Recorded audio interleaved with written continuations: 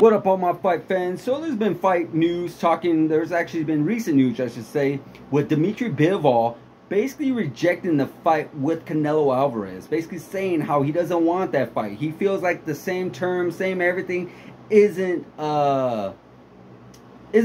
Like, he just doesn't want to do it. Like, if he already beat him once in that same division, in the same weight, he just does not want to do it again. He wants to do it at 168. He wants to become the undisputed champion of the world, where Canelo, on the other hand, he doesn't want him to go down to 168 because he's going to feel that if he beats Dimtry Bivol at 168, that people are going to say, oh, well, you only beat him because he's at 168. You did not beat him at 175, and that's what Canelo wants. Canelo wants to fight him at 175. He wants everything to be the same. He wants it to be for his championship belt, obviously, Dimtry Bivol's undisputed champion, or not undisputed, but his championship belt, and he wants to show everybody that he can actually do it at 175. Now, of course, it's a big ask. Not a lot of people are thinking that Canelo Alvarez could do it. It's very tough because Dimtry Bivol is one hell of a tough fighter. He is definitely one hell of a tough fighter. He is not somebody to overlook. We saw what happened. Pretty much, it was almost one-sided. Almost one-sided in that that fight with Canelo. Canelo Alvarez had maybe a couple of rounds you could give him if you're being generous. But yeah, Dimtry Bivol was just too strong, too powerful. He was able to walk through Canelo Alvarez's punches. He never really hurt him. So yeah, I mean, personally, I would prefer Canelo Alvarez to be at 168. No more flirting around at 175 because I feel like these guys are just too big for him. I feel like these guys are just way too big. And with their boxing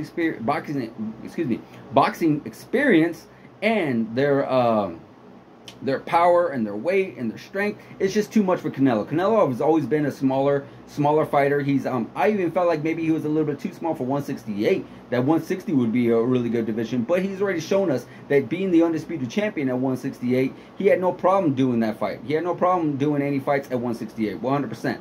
So, I mean, does he need to do the rematch? No. I mean, at the end of the day, sometimes you got to cut your loss. Sometimes you got to say, you know what, this guy's better than me at this division. Should he do it at 168? Dimtry Bivol? No, I don't see the point in that because, again, you're going to have these built-in excuses. You're going to have people going to say, well, the only reason he beat him was because he was at 168. Now, I know what a lot of people are going to say. They're going to say, oh, well, Canelo Alvarez is just afraid to put his belt on the line. And maybe so. Maybe so he's not afraid, but maybe so he just doesn't want to take that risk. Maybe he wants to become the light heavyweight champion of the world, just like he did against Sergey Kovalev, like he did then. But at the end of the day, you got to remember, Canelo Alvarez is the ace out. Canelo Alvarez is the one that calls the shots. You know, against Dimtry Bivol isn't so interested in making the money. Dimtry Bivol isn't so interested in becoming, you know, making a big, super big fight. He's willing to take on against Arthur Beterbiev, which is another great fight. I'll be very excited to see that fight too.